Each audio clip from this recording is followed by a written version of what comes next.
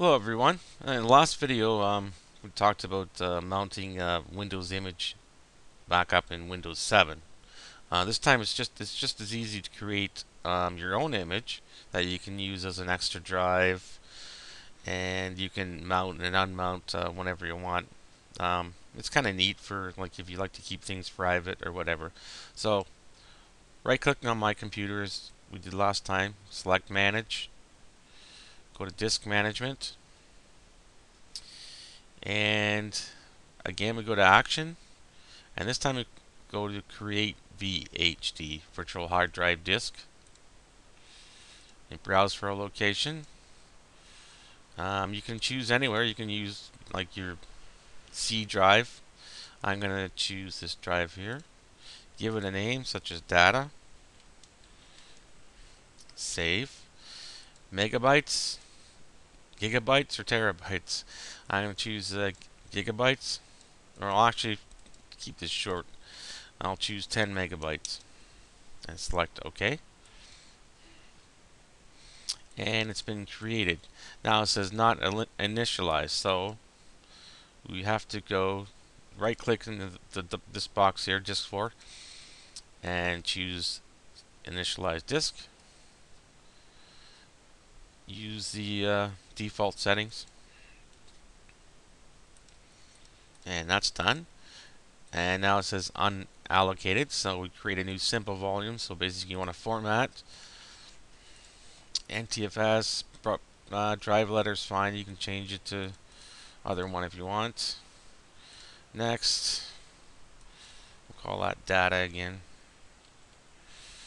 And quick format is fine for this. And you select finish. Formatting. I don't have autoplay turned on, so I'll close this. And if you go to the computer, you'll see. Oh, I'm sorry.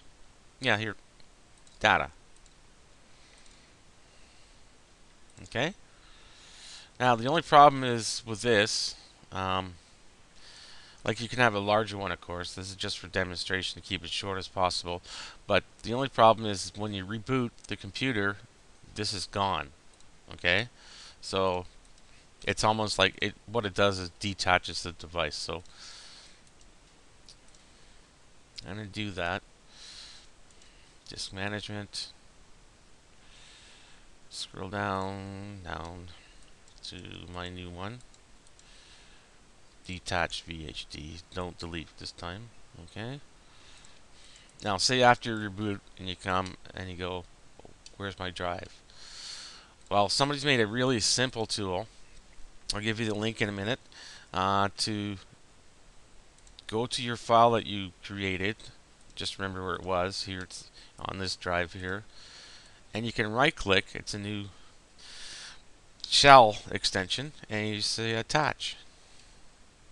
And you give it a second. And back to computer. And there it is. It's back. And with this add-on, you can also detach from within Explorer, My Computer, whatever you want to call it. So detach.